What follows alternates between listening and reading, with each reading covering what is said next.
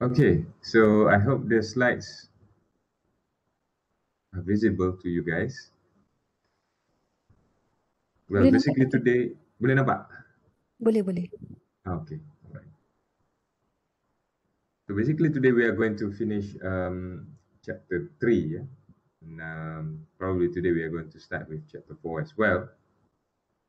Right, so before we continue what we have learned last week,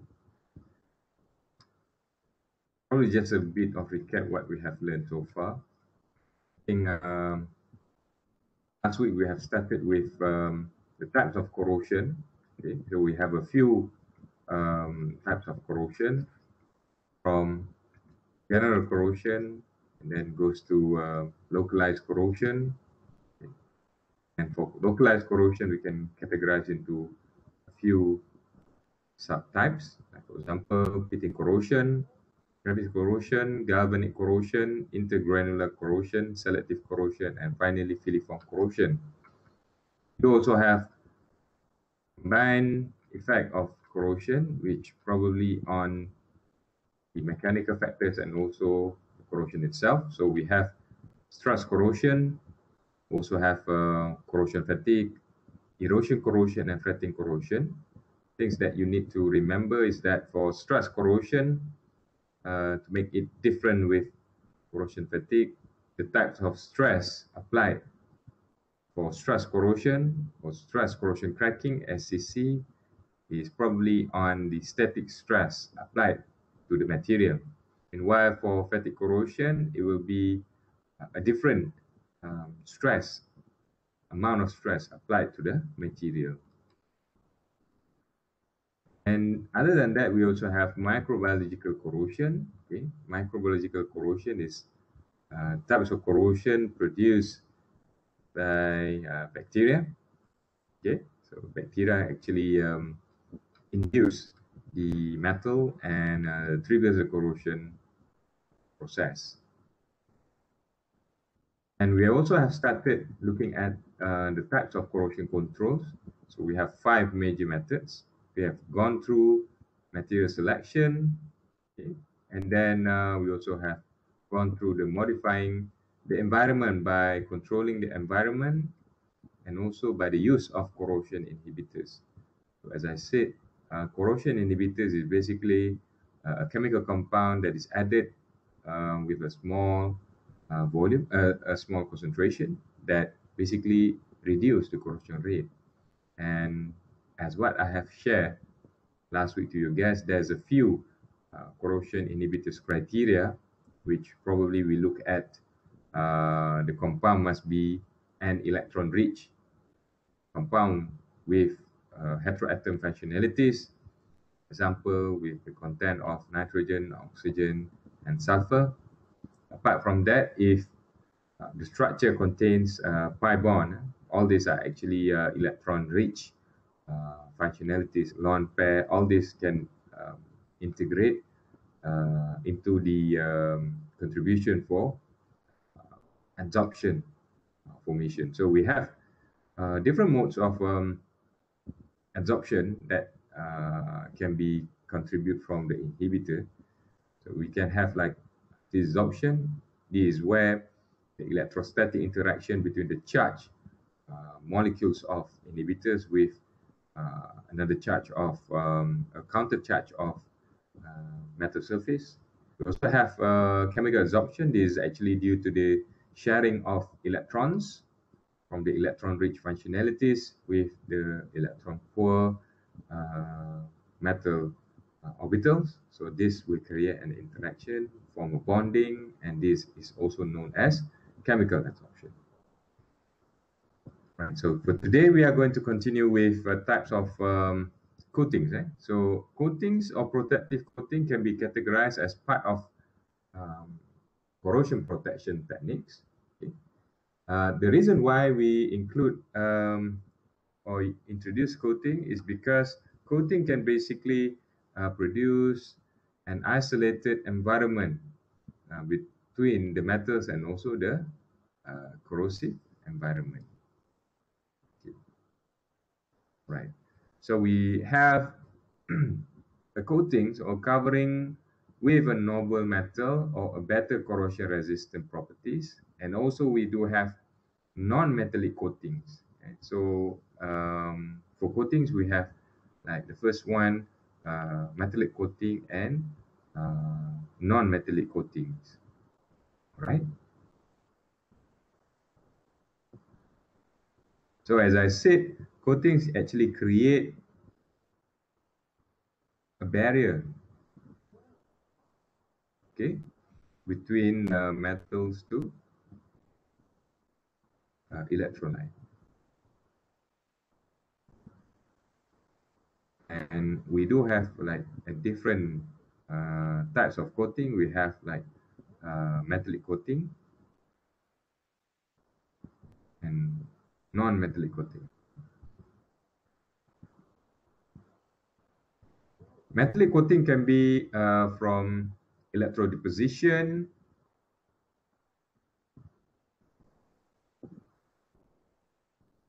electroplating, okay. And then for non-metallic, we can have like inorganic and organic coatings.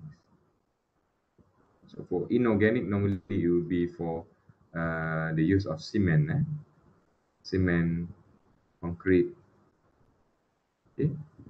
And then for organic coating, this is the widely used. We use a polymer-based coating, like for example, paint.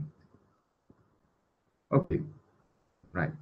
So for metallic coating, normally we will coat the metals with a more noble metals.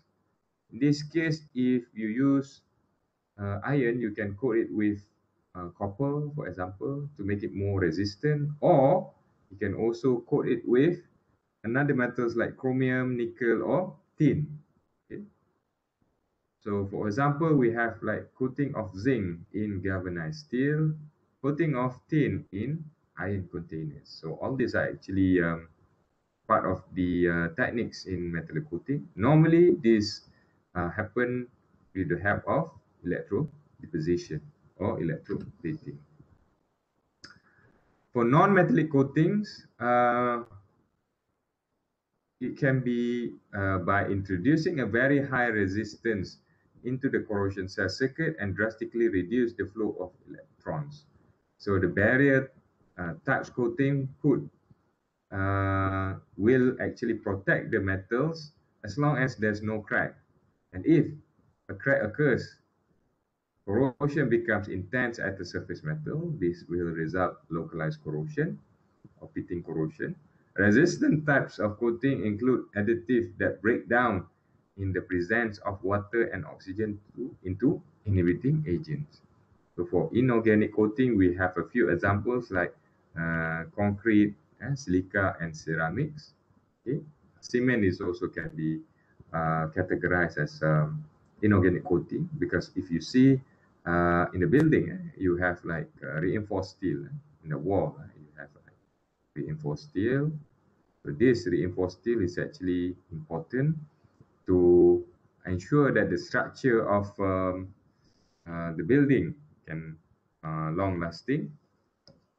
And then when you put the cement and everything, it will actually protect the walls from corroded. So yeah, when you put the cement, the only problem is because concrete or cement sometimes it can be porous. So when it becomes porous, they still have some tendency for water and hydrogen absorption.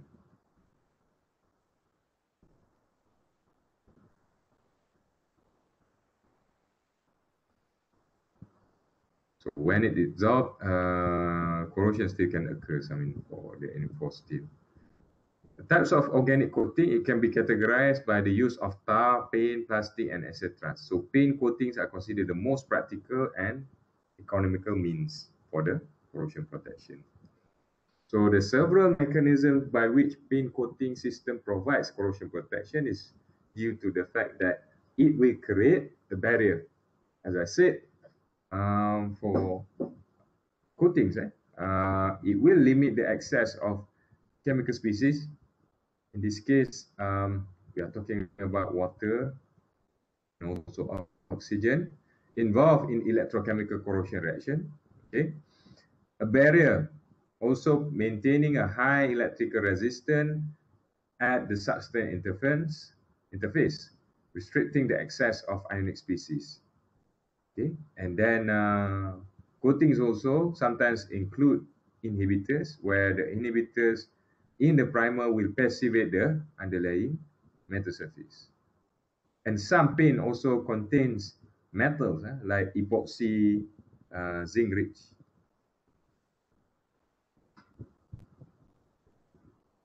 Okay, you will see a lot. I mean, if you go to any hardware shop, if you buy, say, like, I want to buy zinc chromate paint, it is basically epoxy paint, because epoxy is basically the polymer, and then zinc chromate is basically the cathodic protection and also the inhibitor, because the chromate actually will provide the passivity. So the function of cathodic protection in paint, like for example zinc, so when you apply epoxy zinc rich coating into metal, for example iron, this will create a so-called galvanic effect. So what happens is that the zinc that contains in your paint will be corroded compared to your iron. Doctor. Yes.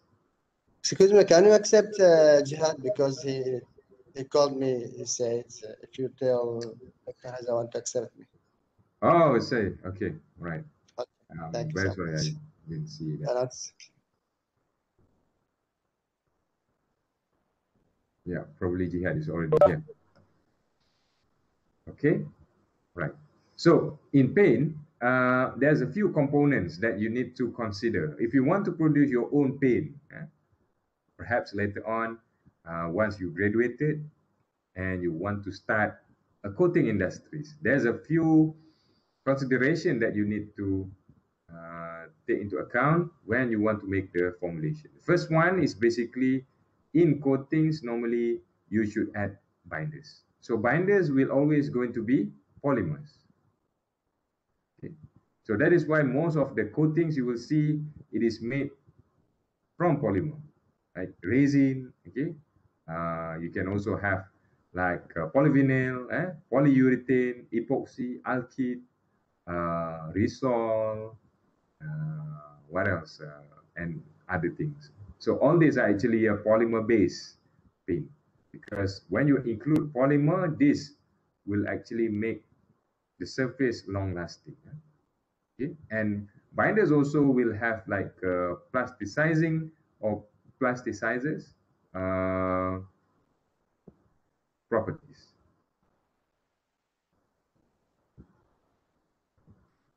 It's like a plastic. You apply a plastic on the surface. Okay. Apart from that, you will need a solvent, okay? Because this solvent will basically dissolve the polymer. So some of the solvent used in paint could be like toluene, okay, xylene, okay, and you can also have like ketone-based solvent, like MIBK, methyl isobutyl ketone. Okay, they also have MEK. Okay, methyl ethyl ketone. All these are actually ketone-based solvent. Okay, you can also use other things like spirit. Spirit. So spirit is basically a mixture of alcohol and also chloroform. Okay. Sure why it suddenly become not responding. But in paint also we can all introduce pigments or coloring. So the types of pigment that normally introduced in paint will be titanium dioxide, TiO2. The reason why pigment is included in coating is because titanium oxide or pigment can actually mix the ingredient together. That is actually the function of pigment. Okay.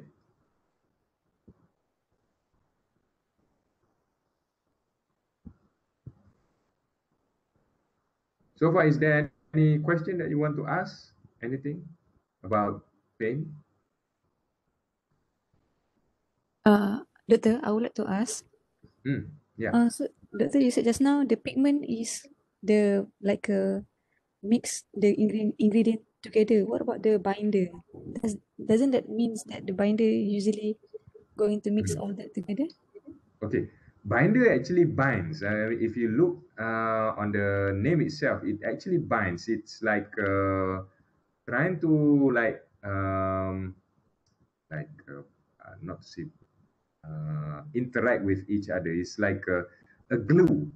A binder is more or less function like a glue. Pigment, meanwhile, is actually function to as a dispersant. It's like if you have like inorganic materials, for example, if you have an additive, you are not sure whether the additive will be miscible with your polymer or with other ingredient. That is why we need pigment agent, because pigment agent is more or less will interact and form a better, interaction Polymer. between the binder, polymer, and also other things. Binder itself is like a glue. You put all together. But if you put inorganic materials, maybe that inorganic materials not going to be dissolved in glue in your binder or whatnot. So that is why we need pigment agent. And sometimes this pigment also have a coloring property, because like, okay, the color itself is like white, white in color. Some pigment or some colorant, when you put, is just first the purpose is you want to make it a different color, but at the same time you want to improve in terms of the uh, dispersion of all particulates in your paint. Then I think some special amount or specific amounts of pigment need to be introduced. Okay, right. And then apart from that, in paint also, people will put additive like anti-corrosive. This is where inhibitor, corrosion inhibitor will be put inside, and then antifungal. Okay, antifungal paint actually will give properties where like mold or any types of fungal cannot grow, because it have so-called like a toxic, slightly toxic properties. Okay, so what would be the examples of antifungal? Normally they will put metal complex, metal complexes. Okay, for example, copper with what is it called? That ligand, omadine. Copper omadine, zinc omadine. But normally copper will be used because copper have slightly toxic properties. But I think these days people have less use copper because of its leaching properties and very toxic, and they actually substitute with other types of metal like iron omadine, zinc omadine, or other. But it must be a metal complex that give antifungal properties.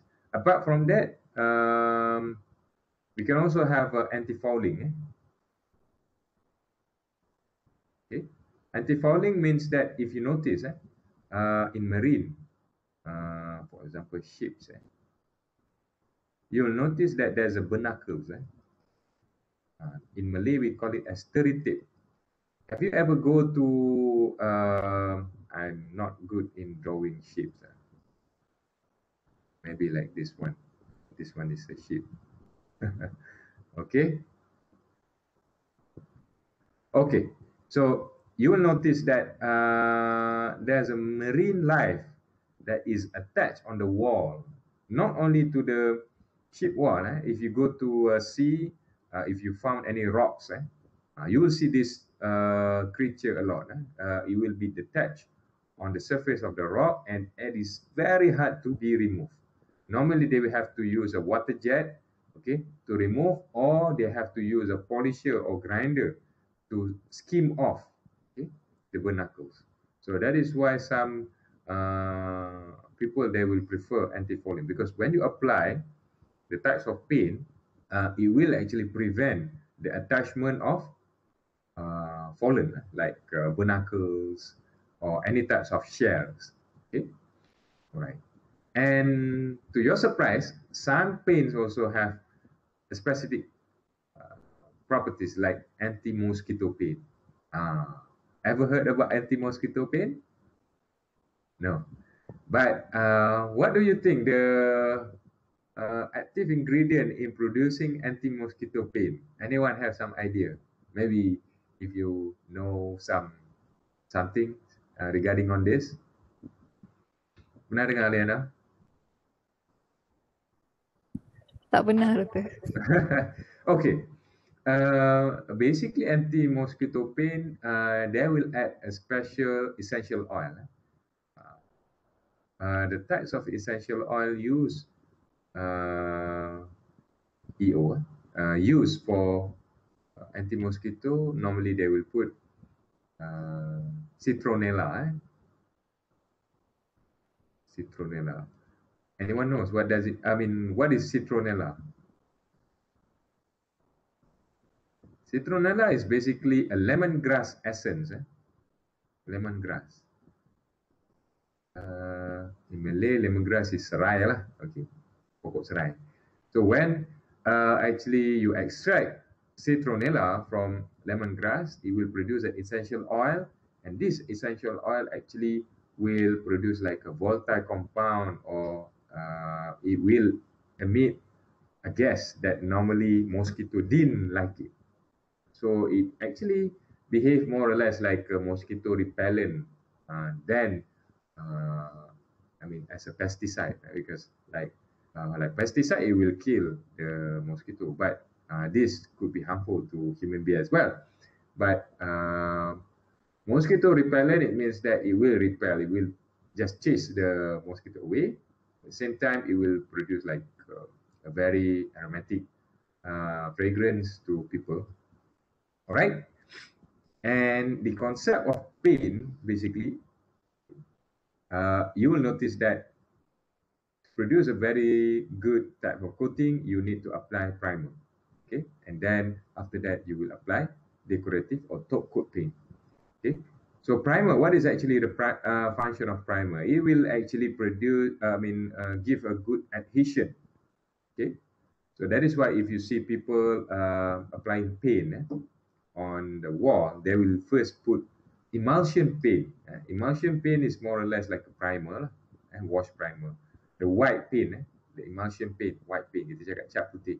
Applied to the wall or the first layer is actually to improve the adhesion, because later on when you apply like a glossy top coat or what, then this will give you a better or more homogeneous.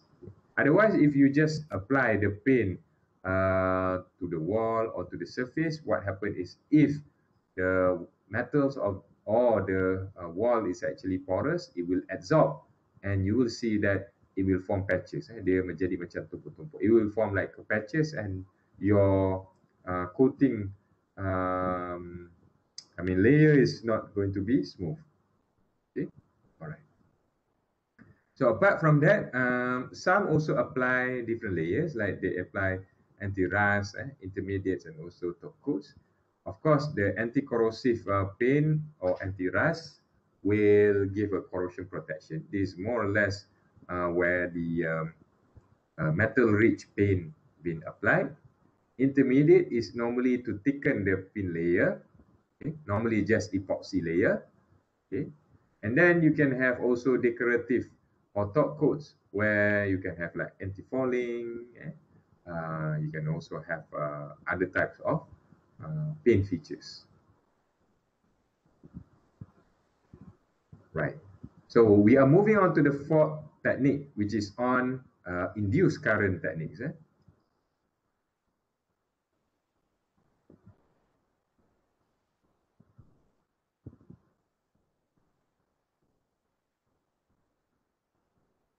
So in induced current techniques, we can have cathodic protection and also anodic protection. Okay. In fact, in cathodic protection, we can also have ICCP and also a normal CP. Okay. Right. So what does it mean by cathodic protection and anodic protection? So we go one by one first. Cathodic protection, okay, it means that metal to be protected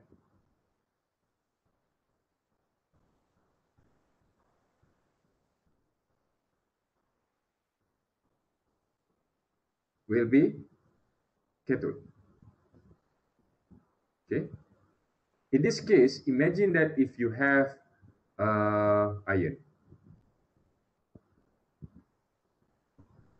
Oops. And you want to protect this iron.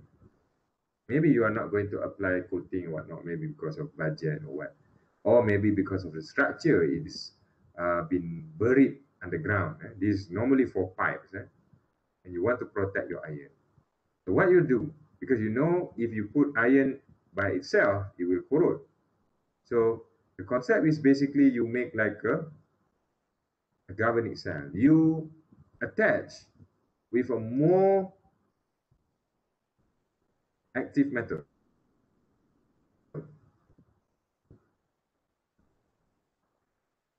More active metal will become anode.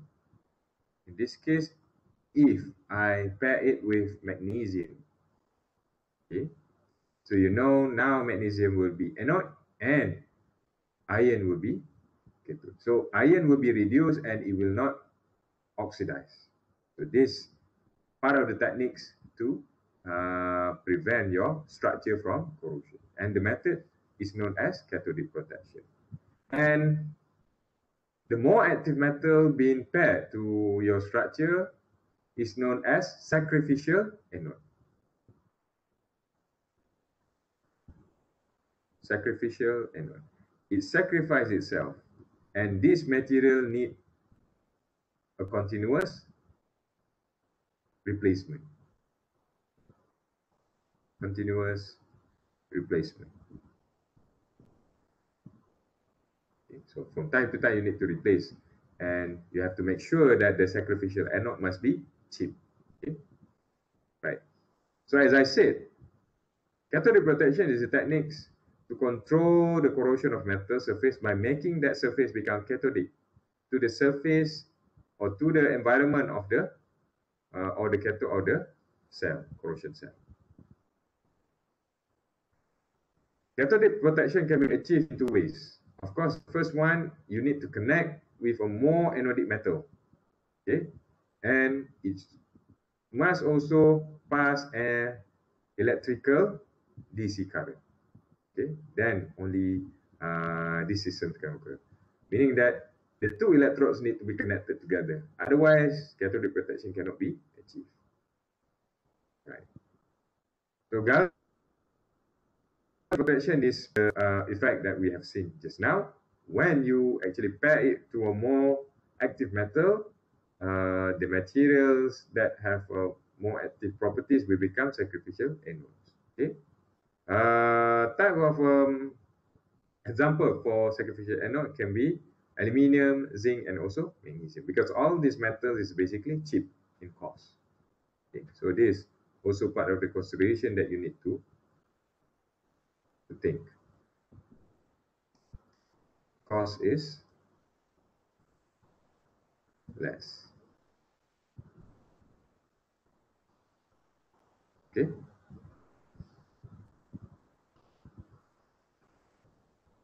And this is actually part of the diagram to show you how cathodic protection works. So you have like a buried steel pipes,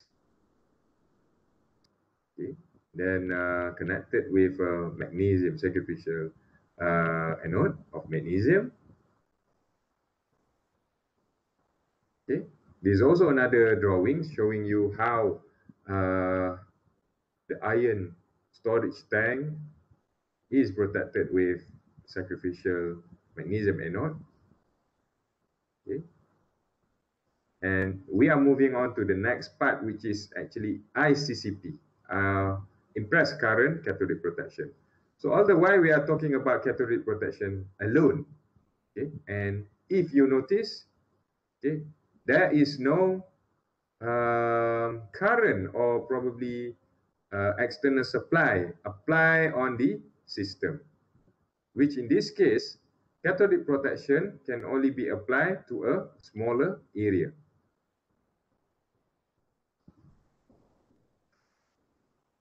Okay, can only be applied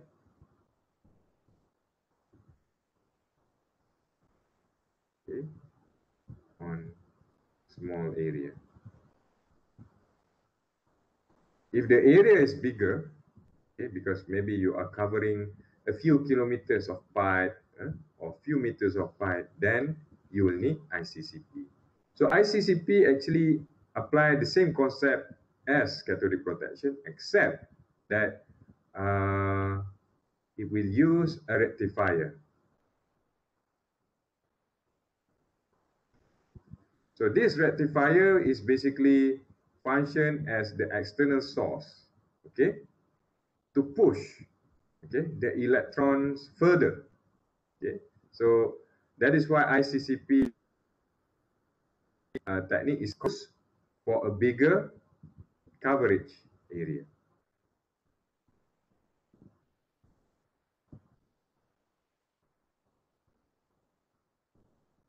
Okay, the same concept, you still need the sacrificial anode, but the thing is, you need a rectifier or cathodic protection control unit. This actually, as I said, to push. Okay, the currents or the electron further.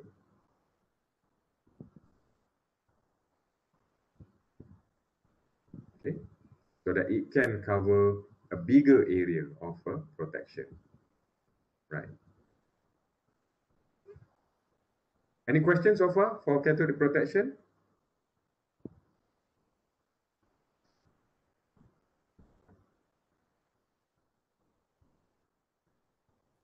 No, doctor.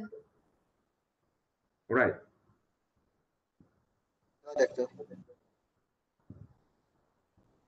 We are moving on to anodic protection. So since we are talking about cathodic protection, metal to be protected become cathode. What about if you're working at the extreme condition? Okay, extreme condition means that probably your condition is highly acidic or basic. Examples, if you imagine you are working in paper industry.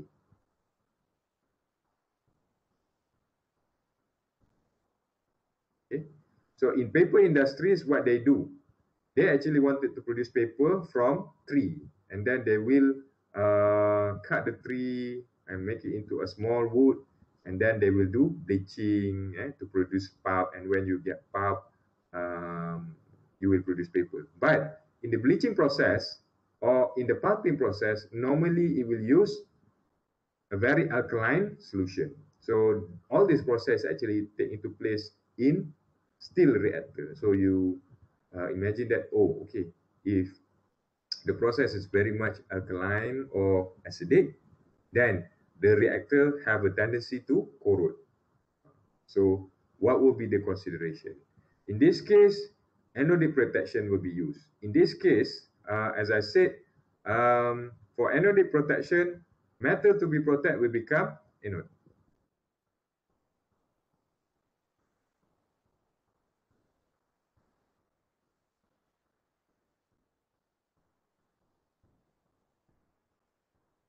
Okay, so how does anodic protection works? So as I said, in highly basic or acidic condition, what will happen is that your metal will be oxidized.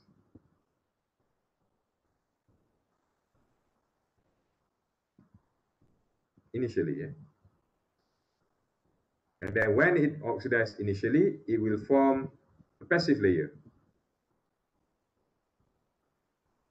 or so-called metal oxide.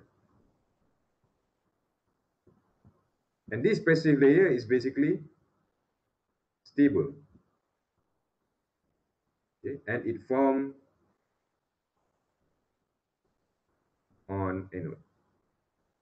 So when you have a passive layer, the passivation actually prevents corrosion to occur.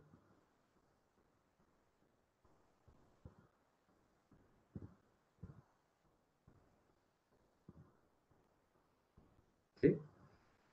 In circumstances where cathodic protection is not practical, okay, not practical because of a strong alkaline or acidic environments, anodic protection is a useful corrosion control technique, specifically in metal environment condition where active passive behavior is demonstrated.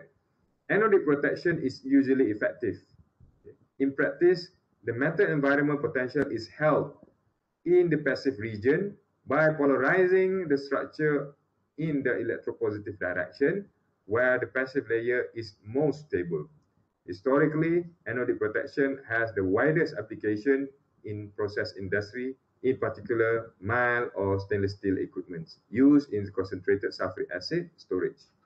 Equipment such as pulp and paper mill digester and recrystallization of white, green, and black liquor, okay, clarifies the storage tank and have been also effectively protected.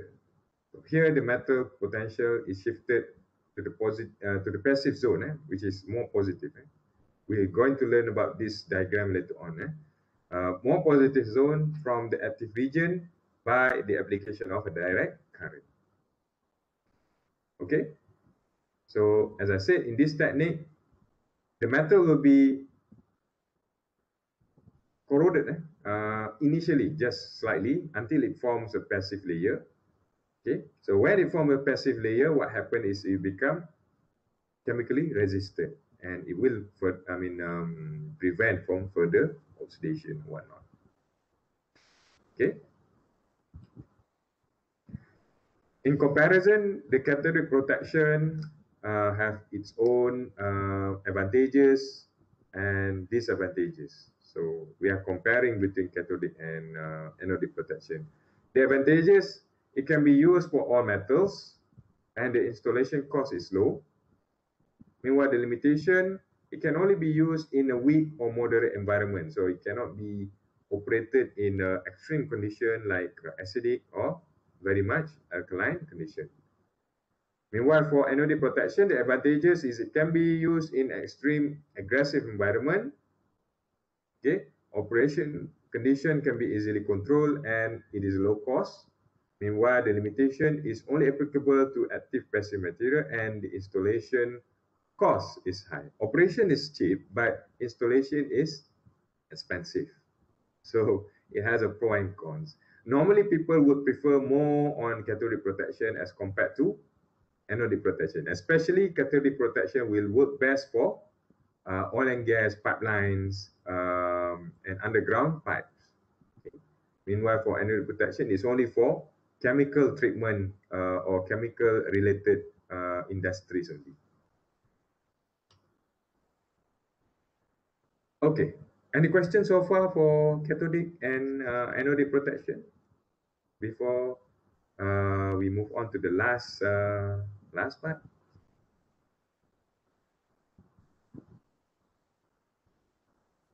Doctor, Yep. I would like to ask, but it could be on the pain side, pain part. Okay. Does WD-40 is a pain? WD-40. Okay. This is a very interesting question. Okay. WD-40 actually not function as pin or coating. Reason why is because WD-40 ingredient, I will reveal what is actually the main ingredient inside WD-40. It actually contains hydrocarbon, pentane, normally propane or pentane, together with fish oil.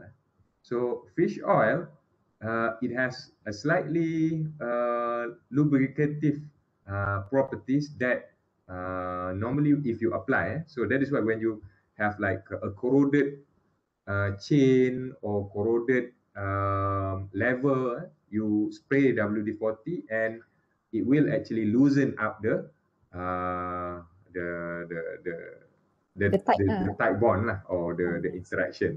Okay, so it is not actually function as a coating, but more or less function like a lubricant. This principle is almost the same if you apply oil, cooking oil or anything to a chain or something. So completely different concept as paint, because paint normally or coating will be a permanent layer form, but Okay. WD-40 will be like a temporary, because it can be washed out by solvent or by anything. Another thing that I just want to share my own experience. Um, I'm working a lot with corrosion protection, and we actually produce our own rust removal. So WD-40 also function as a rust removal, because um, when they actually apply to corroded surface, it can slightly remove out the rust. Okay. But what would be the best ingredient to make a good rust removal? If you notice, or even if you go to YouTube, you just watch homemade rust removal. They actually use a very simple ingredient. Okay, this is actually off the topic lah, but just to Okay. share with you, rust removal. You can actually produce by yourself. Okay, what they use is actually they use acidic. They use acid lah, organic acid normally,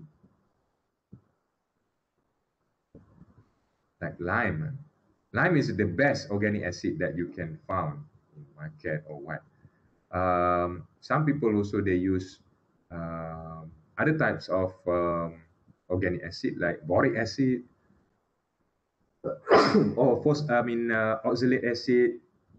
All these are actually organic acid that is considered as a weak acid, not really strong acid, because we still need slightly acidic properties to remove the rust, but not a strong one. Because if you use a strong acid like hydrochloric acid, sulfuric acid, or what, then it will like remove the rust, but in the same time, it will eat the metal. It will make corrosion even terrible. And apart from that, apart from organic acid, they also use baking soda.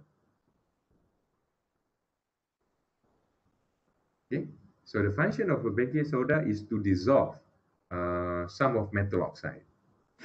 Okay, and the rest will be like vinegar. Vinegar is also like organic acid that you can use, lime, vinegar, and probably water. So if you have all these ingredients, you can actually make your own rust remover. But to make it either a strong rust remover or a weak rust remover, it all depends on the concentration of your acid. If your concentration of acid is slightly high, not really low, too dilute or what, then your rust remover can function well. Okay, but if you make it too dilute, then it will take longer time for the metal to or for the rust to remove. So maybe after this you can try to produce your own. Just mix vinegar, okay? But don't use cooking vinegar, because the cooking vinegar, or in Malay we call it cuka makan. Cooking vinegar that people use in making pickles or what, all these are actually been diluted, so it's not really effective. Maybe if you put like cooking vinegar, then it will take some time. If you put like uh, apple cider vinegar, probably it can work, because apple cider vinegar is slightly less dilute. Okay, then it can give this rust removal properties. No? Okay, baking soda you can find it elsewhere. Okay, and just water. All right. Moving on to the last part, for the corrosion control is a proper design. I believe this part is very simple. The concept is if you make a proper design without having a sharp turn like this will ensure that there will be less erosion. Okay, so when you have a less erosion, okay, then corrosion can be reduced as well. So design awareness and the life cycle, this will give a good control of corrosion that requires the awareness and cooperation of the entire design team, including the engineers and designers, not only in each specialized discipline, but in project management and cost control. Adequate means for code collection, reporting, and also recording corrosion information from the operation situation must also be planned. Okay, so as I said, in designing the materials, if you can make a design that it doesn't produce like a water accumulation over here, because this is actually a poor design. Then you have water accumulation, then it can trigger corrosion. But if you like make a design that no water accumulation, then this will be more preferable. Other than that, like this one, you have like a recommended design of pipes. Like this one, not 90-degree elbow. You make a slightly round turn, then this will actually reduce erosion. A recommended design of tank, no accumulation of deposits or sediment on bottom, that can also trigger corrosion. Okay. And that's it. I think minimizing or preventing corrosion is more or less by looking at the use of more corrosion resistant material. This is for material selection. You can actually or prevent corrosion by removing aggressive species from environment. This basically on modifying the environment. Adding corrosion inhibitors is also part of the techniques. Separating the environment between metals to the surface is also part of the techniques, okay, which in this case by applying coatings. Okay, and other than that will be on the design or in this current techniques. So I believe in this topic we already cover up the main controlling types, corrosion control type. So as I said, all these techniques, the 5 techniques need to be remembered, because normally during exams or tests, I will always ask at least one question, the definition of each technique and what will be the concept, how you can actually apply these methods for corrosion protection. Okay, any questions so far for chapter 3 before we move on to chapter 4 so far? Jihad, how are you? How are you, doctor? Okay, good, very good. Any questions so far, Jihad? No, no problem. Okay. Okay. So if there's no question on chapter 3, then we can move on to chapter 4. I will share slides for chapter 4.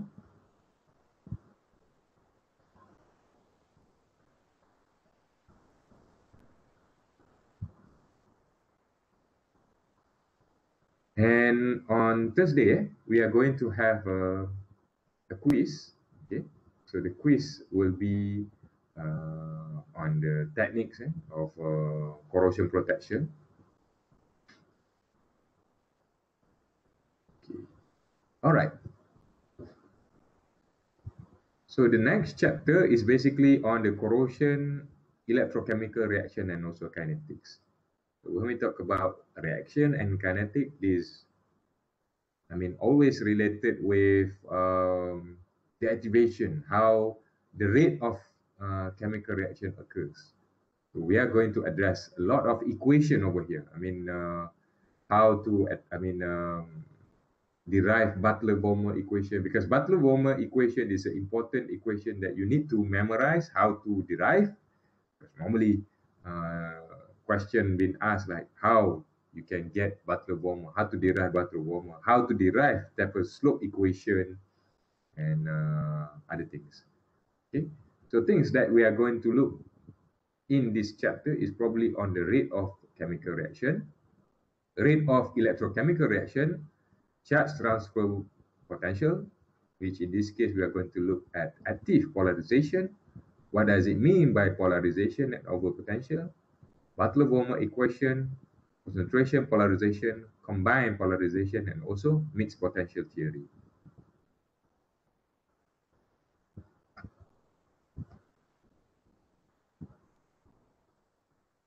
Okay, so things that we already know, corrosion is a spontaneous process. Okay. Mostly electrochemical in nature. Free energy is released in the process. That is why the delta G will be negative. Metal will return to its stable state, meaning that pure metal will become metal oxide. And the driving force for corrosion reaction is, of course, the chemical energy, where the energy is stored in chemical bonds of a substance. Free energy. Free energy is the portion of internal energy available for corrosion reaction to occur. For corrosion to occur, the delta G of corrosion must be negative. As I said, the process will release a free energy. And when you have a release of free energy, it is always going to be negative. So the potential pH diagram, or so-called Povich diagram that we have seen earlier, provides no kinetic information whatsoever. It defines the thermodynamic boundaries for important corrosion species and reaction. Corrosion rate depends primarily on the factors relating to the electrochemical reaction. In this case, relate to the temperature, electrode material, surface area, and also the environment. Electrokinetic is used to predict the corrosion rate for the actual condition.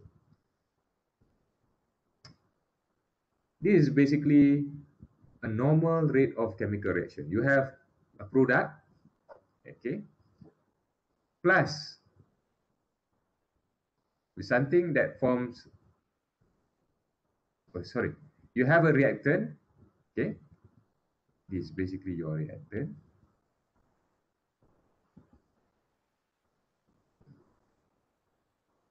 and form a product.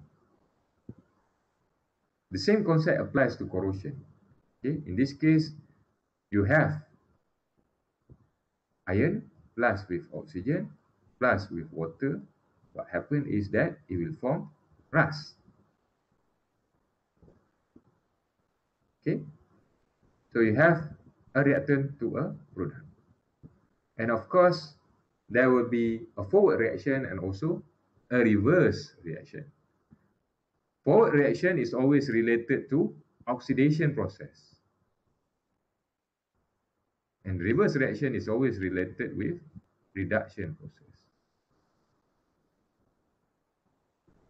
Okay. So if I write the rate of forward reaction, it will going to be like this. RF, or the forward rate, is equal to Kf, okay, multiply with the reactant.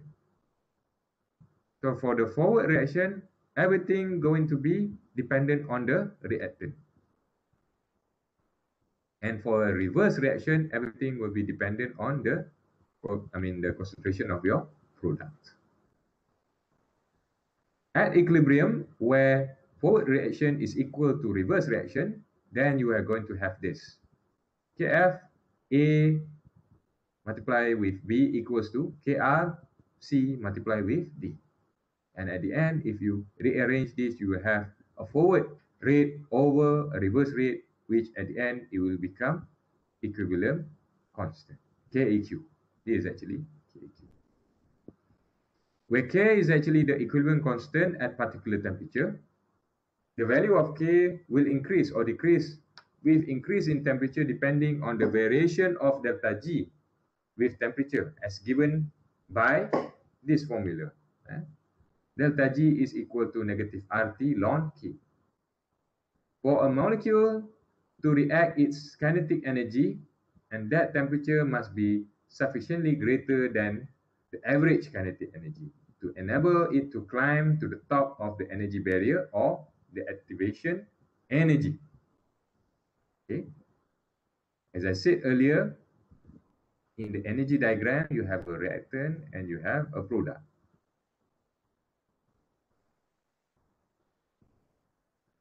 In order for the reactant to form a product, it needs to overcome a specific energy. Okay, so this we call it as EA, or some people also note it as delta G asterisk. This is actually different as this one. Delta G asterisk and also delta G, not or delta G, because delta G is actually the free energy, the overall energy release. Meanwhile, delta G asterisk is basically the activation energy. People normally, if you say delta G asterisk, maybe you are a bit blur. But when I say EA or activation energy, maybe you know. EA and delta G asterisk is actually the same thing. It's just the notation. How do you, I mean, like, because we just want to use delta G, so we are not going to use like EA in this case. The transition state theory says that the reverse process is possible, but occurs at a much reduced rate, in which the activation energy has been increased from delta G asterisk to delta G asterisk plus the free energy. As I said earlier, okay, you have the activation energy that is needed. Okay, this is the minimum energy needed to overcome. Okay, and then if you want to reverse the process, because this is a reactant to product, if you want to reverse from product to reactant, okay, the amount of energy required will be equals to delta G plus with delta G asterisk. Then only you will get reactant back. This is in the case of if you want to have a reverse reaction. The tendency to corrode is determined by the free energy difference, okay, between the metal and its corrosion product.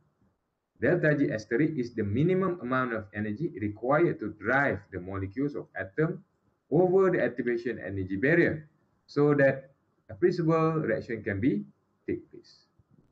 All interaction between elements and compounds are governed by the free energy changes available to them. For spontaneous transition from free energy, okay, the initial state, okay, to a low energy or final state, the free energy changes will become delta G equals to final energy or low energy minus with initial energy or high energy. And that is why you will get a negative value. So for a spontaneous reaction to occur, delta G must be negative. Right. The rate constant to be related to the size of the free energy barrier. Okay. Rate constant, as you know, is equals to A exponent minus delta G asterisk over RT. The rate of forward chemical reaction, okay, is equals to RF equals to KF multiplied with reactant. Then, if you substitute the rate constant into the forward reaction, then you will get RF is equals to A exponent minus delta G asterisk over RT multiplied with reactant, where A and R are constant and T is actually absolute temperature. Inspection of the equation shows that as the temperature increases, so also does the rate constant. But when the size of barrier, or known as activation energy, is increased, the rate constant will be decreased. The smaller the activation energy of a reaction, the more rapid the reaction at the given temperature. So in this case, you always remember the difference between this and this. Okay, So this one, it means that you have higher activation energy or higher energy as compared to this one. A lower activation energy actually give a higher rate. Okay, because you see that it is easily to overcome.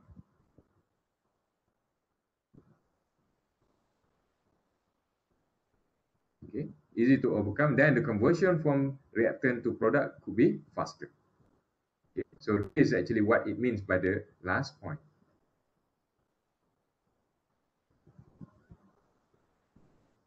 Okay, so the rate of electrochemical reaction, this is actually what we have seen in the previous chapter on the electrochemical reaction. An electrochemical reaction is the reaction involving the transfer of charge as a part of chemical reaction. Typical electrochemical reaction in corrosion are metal dissolution and also oxygen reduction. This is what we know. Okay, metal dissolution will be the anode reaction.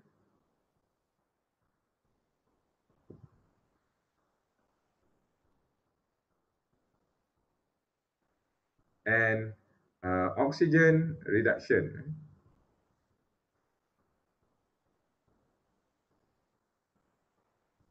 is the cathodic reaction. In contrast, a chemical reaction such as the precipitation of metal hydroxide does not involve a transfer of charge. Okay? The two phenomena that controls the reaction rate, of course, the first one is known as a charge transfer.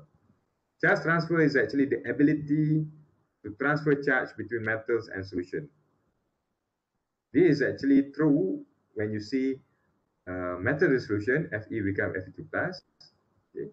And the electron is actually being transferred from anode to cathode, okay? And it's going to be consumed at cathode to produce another types of species. This is actually meant by charge transfer.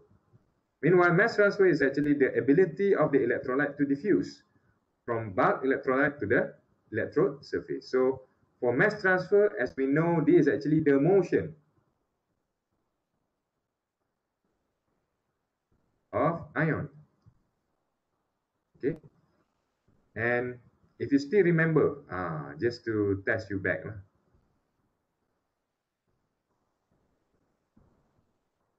can someone tell me what would be the mode of mass transfer? Mariam, you still remember? Diffusion, Diffusion, migration, migration, and cannot remember. anyone can help? The last one? Convection. Convection, Doctor. Huh? Start with C. Convection. Yes, convection. Migration, how migration occurs? Due to what? Nazira, any idea?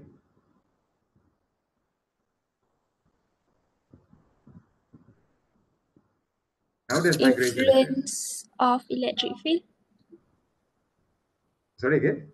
Influence of electrical field. Influence of electrical field. Maddie, anything that you want to add? How does migration occurs? Due to what? Due to the electric fields. Electric field. Almost. Hamda? Any idea, Hamda? Not sure? Not sure. Migration occurs due to electrostatic.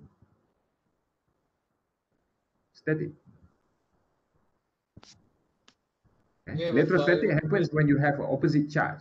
You have like positive and negative charge. Then this will give an attraction. When you have an attraction, this is actually the first mode of mass transfer that you will always see migration. Okay. Next one is diffusion. How diffusion occurs? This is all just to recap what we have learned in chapter 1.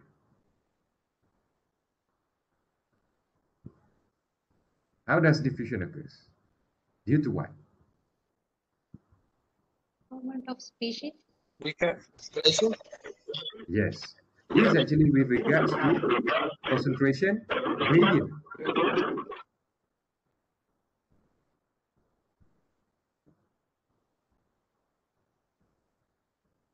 As I said earlier, when you have ions that already migrated on the surface, this will create a more saturated ions at one phase to another phase. Imagine that you have a metal or electrode.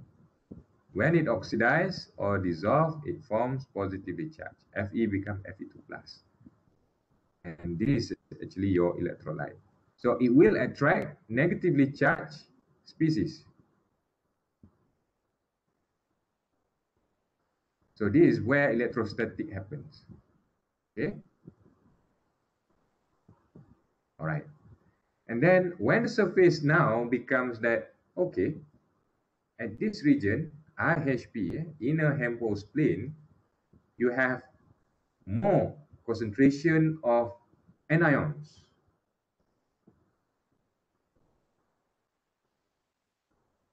Is greater over here than the other species, normally like a bigger species, will be diffused, okay, to go, okay, or to at least approach to this region. Okay. So this is actually known as diffusion, right? Convection is not really related with two of this. It's more of like a mechanical effect. Stirring, aeration, bubbling, and whatsoever. This basically when you have convection, when you have a movement of solution, okay, your solution start to mobilize, and at the same time the ions will be moved as well. This is actually known as convection. I believe this diagram, probably we have seen it. The graphical representation of a process occurring at electrochemical interface. You have, of course, charge transfer where the electron have been produced. Okay. Then you have a mass transport where the movement of ions occur.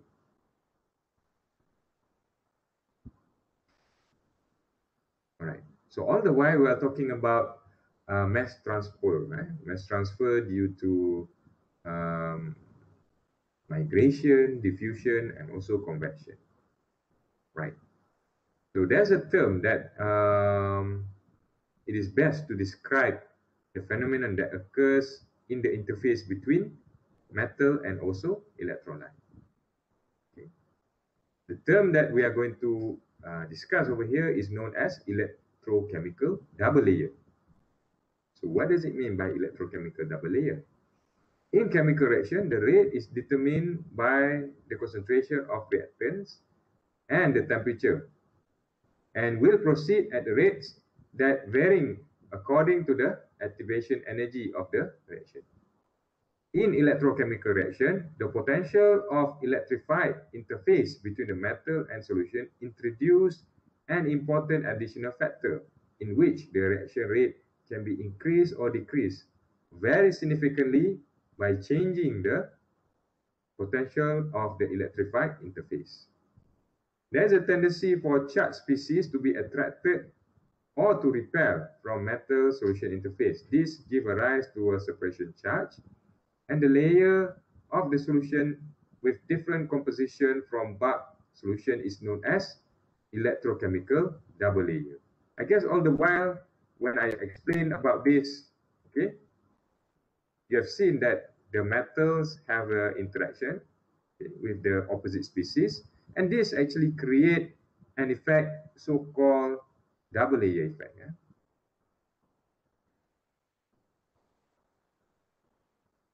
Okay, because you have like one layer over here and then another layer that is coming through. And why it is named as electrochemical double layer? Because the process itself happens during electrochemical process. That is why it is called as electrochemical double layer. There are numbers of theoretical description of the structure of this layer, including Helmholtz model, Goy-Chapman model, and also Stern model. Stern model is a combination of Helmholtz and also Goy-Chapman model. Okay. So this actually part that you also need to memorize for electrochemical double layer.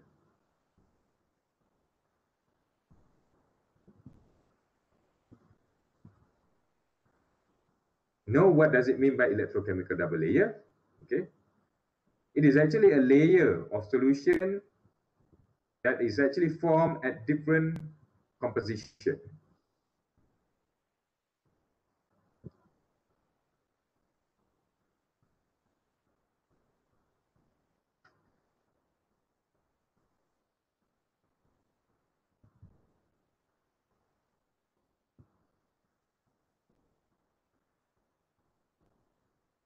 Okay, so what does it mean by different composition from bulk solution is because if you notice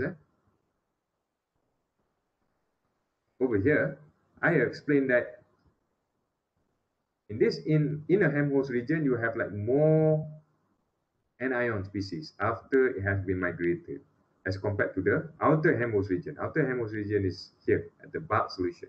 You have less amount of anion because most of it have been absorbed on the surface. So as I said, we have a different models that you need to memorize. You have a Helmholtz model,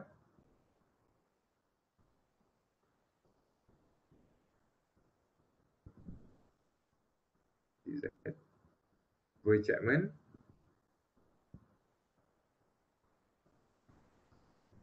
and also Stern model. S-T-E-R-N, Stern model. As a result of variation of the charge separation with applied potential, the electrochemical double layer has an apparent capacitance known as double layer capacitance. This is also useful for EIS. In chapter 5, we are going to learn about electrochemical impedance spectroscopy, which deals a lot with double layer capacitance. The electrokinetics are governed by the potential difference across a thin layer adjacent to the electrode surface. So this is basically the models. You have a Helmholtz model, you have a Goy-Chapman model, and also Stern model. Probably if you see this, you are not going to understand basically what does it mean. But I think we are going to study this detail by detail. This is actually the metal surface. You see over here, positive is metal surface, and this is actually the electrolyte surface. This is where your counter ions will be forming. But more or less, if you notice over here, okay, Helmholtz actually account a few considerations as compared to Goy-Chapman and also Stern model. So we are going to look on this. The first one is basically on Helmholtz model. Helmholtz model was developed in 1850s. It is basically a model that explains the electrostatic interaction. Earlier, we have explained that in the mode of mass transfer, we have migration, isn't it? Okay. So when you have a migration, it is actually forming due to the electrostatic interaction.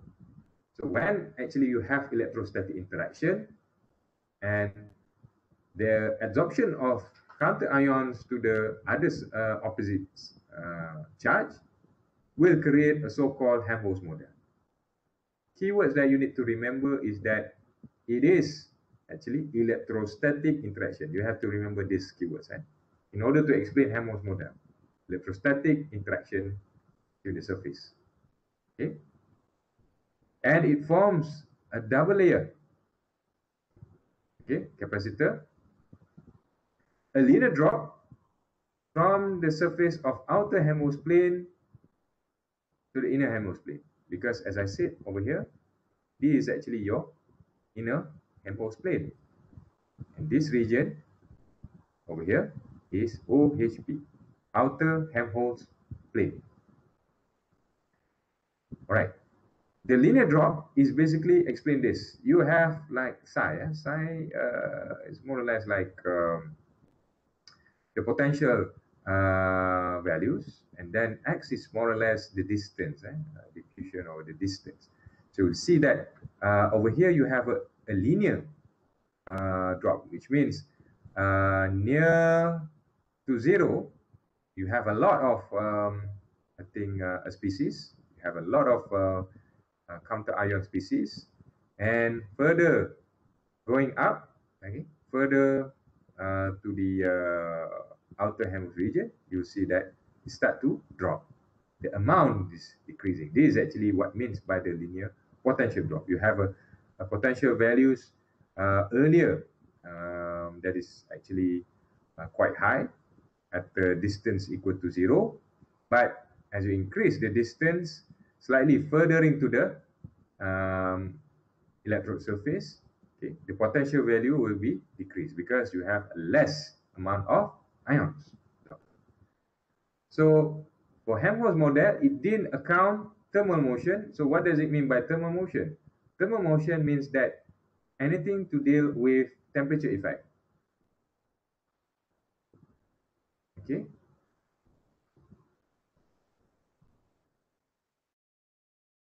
As you know, if you increase, okay, or if you heat the electrolyte, what happens is the ions or the particles will absorb the energy externally, and it will be vibrate, and it will form like a more aggressive collision and whatnot.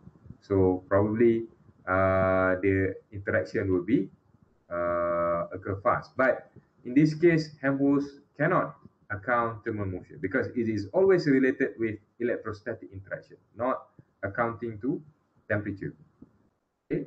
It is not also accounting for ion diffusion. Okay, diffusion we'll see later, the other model. Absorption onto the surface and also solvent surface interaction. Meanwhile, for Goy-Chapman, this is actually an improvised version, because Goy-Chapman actually believed that the interaction between ions to the electrode surface is not basically started with electrostatic, can be due to directly diffusion only. Okay, right. So proposed around this year, 1909 until 1913, it actually forms a flat, infinite, uniformly charged surface. Okay, flat, infinite, and uniform charge of surface. You'll see that over here, positively charged. The blue one is actually negatively charged. It is not aligned as in Helmholtz model. You have like in electrostatic, it forms like a monolayer over here. Meanwhile, over here, it is not forming like a monolayer. Maybe I should write this, monolayer.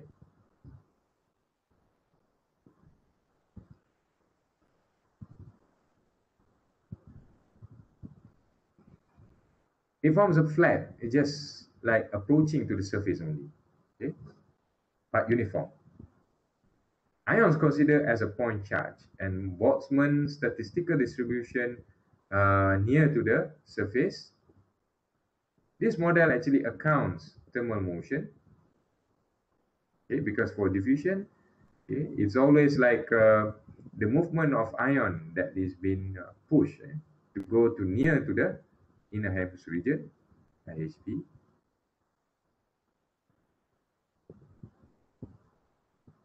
Okay. Then this actually accounts thermal motion. Counter ion concentration decrease. Okay, but other things that you need to remember is that the potential value is decreasing exponentially. In comparison with Helmholtz model, since all counter ions is actually absorbed on the surface, making it become linear drop, because you see like this more concentrated, like this more ions being absorbed over here. So as we go further, there's no more, then it's like a sharp drop. Meanwhile, for Gouy-Chapman, since the interaction is more or less like a diffusion, then the potential decrease is more or less like exponential. Okay? It's not a linear drop, but exponential. A Debye length, okay, this is actually the distance, Debye length, a thickness of diffusion double layer, or the thickness of the equivalent plane capacitor. Right? And finally, we have a Stern model. Okay? So Stern model is actually a combination of Helmholtz and also Gouy-Chapman. In this case, Stern model means that it is a combination of migration plus with diffusion. This is the accepted electrochemical double layer model that we use until now. Okay? Because it's like improvised and it actually accounts both situations. The first layer is actually due to the electrostatic, because we say that it is due to Helmholtz. Then the first layer, okay, of finite size and tightly adsorbed on the surface. So this actually for Helmholtz. Oops. No E, yeah. Set. A subsequent layer has a point charge, like in Gouy-Chapman. This diffusion, okay.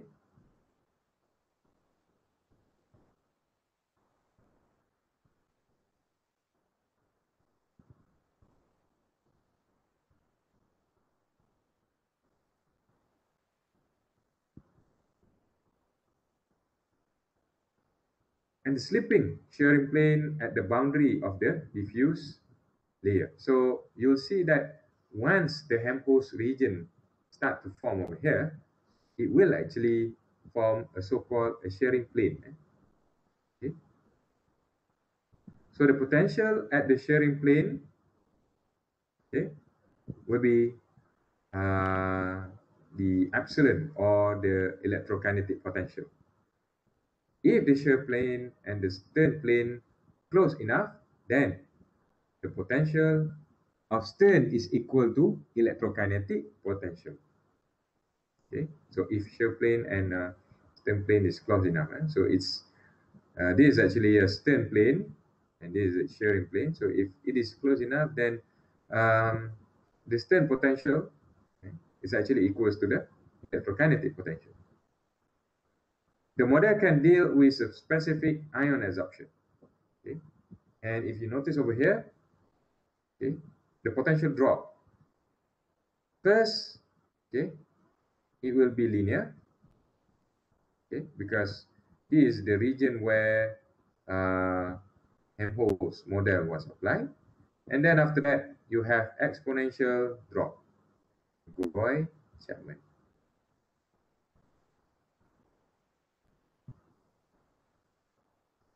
Because all effect, the migration and diffusion are being combined together. So you have like initially a linear drop of potential, and then after that a slow exponential drop that actually accounts for diffusion. All right. So other variation of Stern model, you can have a charge reversal. Okay, charge reversal if the types of anion that you use over here is a polyvalent, okay, a polyatoms, right? And then you can also have a Stern model that is overcharged. So this is the case where you use surfactant, okay, in your electrolyte. So when you have a surfactant as your electrolyte, then this will cause a so-called overcharge model. But this two model is too advanced for you guys to follow. It's just for your information. In case of if you add a polyvalent atom, and also if you add surfactant in your electrolyte. So of course, the consequence of a double layer, the species outside Helmholtz region are too distant to react. The driving force for the reaction is the potential drop across the Helmholtz region rather than the potential drop across the whole double layer. And concentration at the bulk is different to the concentration of the surface of the electrode. As I said, the concentration of ions, okay, concentrations of ions at outer Helmholtz plane is not the same as the concentration of ions at the inner Helmholtz plane. Right. Any questions so far for double layer? Anything that you not understand?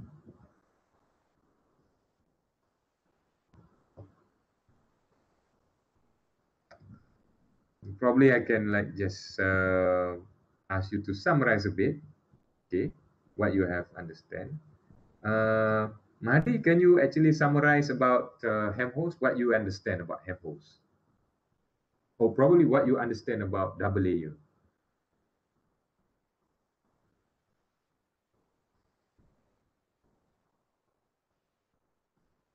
Mahdi?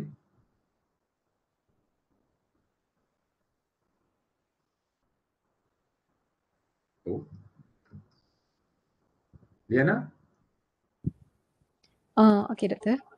For double layer, there are three models that we need to know. First is the Helmholtz model. The second is the Goy-Chapman model. Okay, the third is the Stern model. For Okay. the Helmholtz model, it is more on the electrostatic interaction. Okay. The second is more, which is for the Helmholtz electrostatic interaction, which is migration process in the mass transfer. For the Goy-Chapman is for the diffusion part, and the potential drop is in exponential decrease. For the Stern model is the combination of Helmholtz and Goy-Chapman. And the potential drop has two, which is the first linear and the second is the slow exponential drop. Okay. All right. So basically, you have a few points that requested for each model.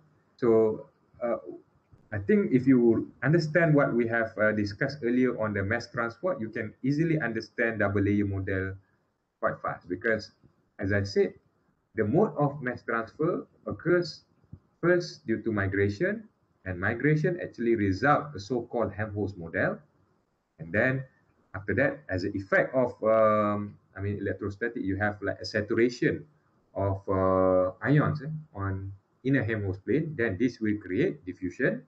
That will account for Goy-Chapman model. And finally, I think Stern is actually a summarized version of these two processes that occurs together. Okay, so for that kind of explanation, it's okay. But things that I want to highlight again, double layer. What does it mean by double layer? Double layer, it means that a layer that is formed, okay, which have a different composition. Different composition here, it means that different concentration. Different concentration, different potential values that actually resulted, okay, from the mass transfer process. Okay. So, any other questions so far? Apart from the explanation of these three model?